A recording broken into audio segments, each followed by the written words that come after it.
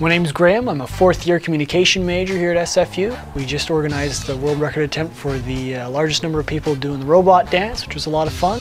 We, in January, had the creation of a brand new student union for the Mechatronics students here. And they're basically SFU's robotics students. So we wanted to do something to kick off their independence from the engineers that they used to be a part of, but do something that kept with the robotic theme.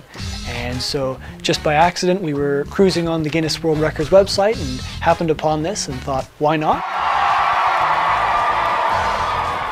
I'm gonna dance like a robot. For the world record. For the world record. We are going to dance like it's nobody's business today. I've been listening to Mr. Robot the whole day. You know, we're ready.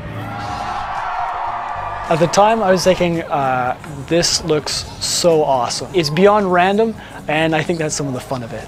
It was a sea of cardboard and tinfoil and smiles, and it was just a fantastic event. It was fun to watch and fun to be a part of. It's been a wild ride for the last month and a half to 2 months, and I think today, because we beat the record, but also because we had a lot of fun, we accomplished that goal. One of the biggest and best things that you can do as an educational institution is show people that there's more to life than just books.